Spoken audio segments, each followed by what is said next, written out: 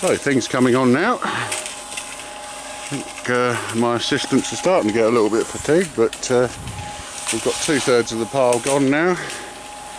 We've got a nice 15-20 centimetres in places. Bottom of the pool, got the reinforcing irons in, gone in there perfectly. And now we're just going to start pouring over the top of the reinforcing, tamping down and trying to get a reasonably smooth finish. Shallow end didn't turn out quite as shallow as I thought, but I'm perfectly happy with that. And sort of looks good, apart we had a little collapse on the side there, but nothing serious.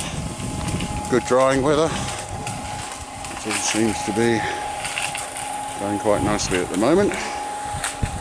So onwards and upwards. As you can see, our massive great pile is now no longer so massive. So we had 6.5–7 metres, about 10 tonne, and I reckon we're down to probably 3.5 there, 4. So certainly making progress.